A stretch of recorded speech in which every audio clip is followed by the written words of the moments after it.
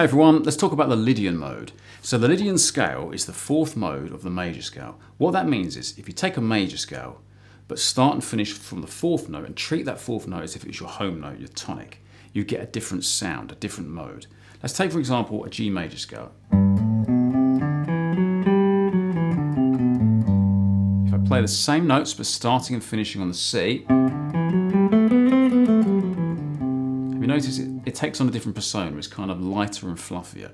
And when we look at these notes, it's not the same as C major, even though it's a major sound with that lovely major third in it.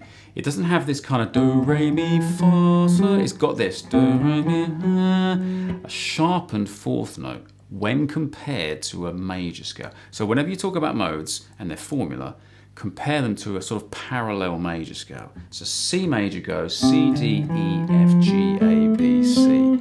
C Lydian goes C, D, E, F sharp, G, A, B, C. In other words, we've got 1, 2, 3, sharp 4 when compared to the parallel major scale, 5, 6, 7 and back to 1. So the formula for Lydian when compared to major is 1, 2, 3, sharp 4, 5, 6, 7.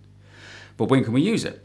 Well, if you look at the chords in a key, let's say the key of G, you've got the one chord is major, G major, the two chord is A minor, the three chord is B minor, the four chord is C major, five chord is D major, the sixth chord is E minor, the seven chord is F sharp diminished, which we don't use very often, and then back to G, the one chord. If we extend those chords to say four note chords, we get G major 7, our two chord is minor 7, our three chord is B minor 7, our four chord is C major 7, five chord is D dominant 7, our sixth chord is E minor 7, our seven chord is F sharp minor 7 flat 5, and back to our one chord. By the way, every key is the same. Every major key goes major, minor, minor, major, major, minor diminished, or if you extend them, you get major 7, minor 7, minor 7, major 7, dominant 7, minor 7 flat 5.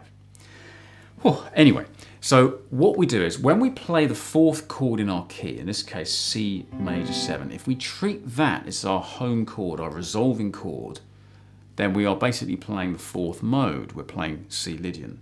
Okay, so you might think, well, how do I know if I play a C major chord that I'm playing Lydian? How do I know I'm not just playing a C major scale over it?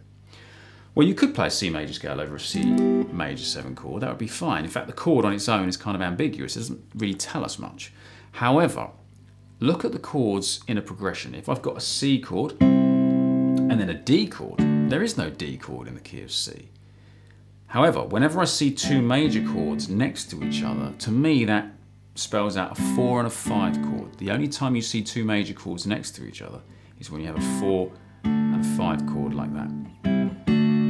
So we must be playing a 4 and a 5 chord. If we treat the 4 chord as our resolving chord, we've got the fourth mode, C Lydian. In fact, I can really establish that Lydianism by keeping a C on my bass note the whole time.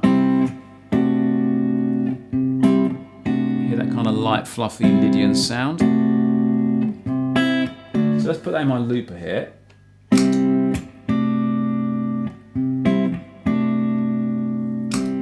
If I play C major, it won't work. Clashes. If I sharpen the 4, so I'm playing the fourth mode of the G major scale, I'm playing C Lydian.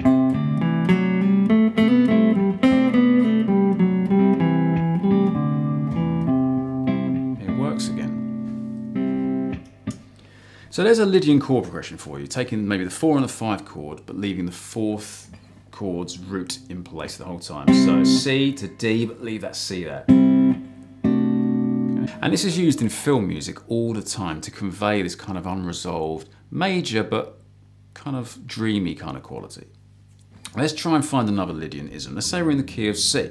So we've got chords like C, D minor, E minor, F, G, A minor, B minor 7 flat 5, C. Let's say we took the 4 chord and the 5 chord and left the 4 chord's root on the bass.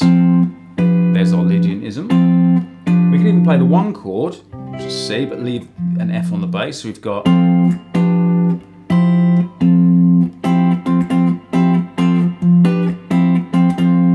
again we've got Lydian. By the way, a sharp 4 and a sharp 11 are actually the same note, as you can see from this diagram of the scale here.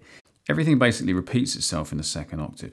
So we use terms like sharp 4 and sharp 11 interchangeably. So watch out if ever you see a chord like a C major 7 sharp 11. That's a big clue that you need a scale with a sharp 11. That is Lydian. Anyway, I've done a backing track for you using the C Lydian scale, and I'll put a link on the screen and in the description. That was the backing track you heard me playing over at the beginning. Now, Lydian's quite difficult to play over. In the backing track, what I did was I played a kind of Lydian intro like that, and I would say less is more when you're playing over that. And in the chorus, it's kind of got a more of a G major-y feel, but they're all the same notes. It all comes from the key of G. However, with modes, I recommend that you think of modes as their own unique thing. Don't always try and relate it back to its parent major scale. Otherwise, you'll be sitting there going, hang on, C, G major, and it's too much thinking. You need to be able to just go bang and play a mode in any key. First of all, because it acknowledges the fact that that mode has its own tonal quality, it's its own thing. But also, you don't want to have to keep kind of doing the maths and working out where you came from. You want to be able to just go straight to it. Anyway, I hope that video was useful to you. If so, please click like and subscribe. Thank you, and I'll see you next time.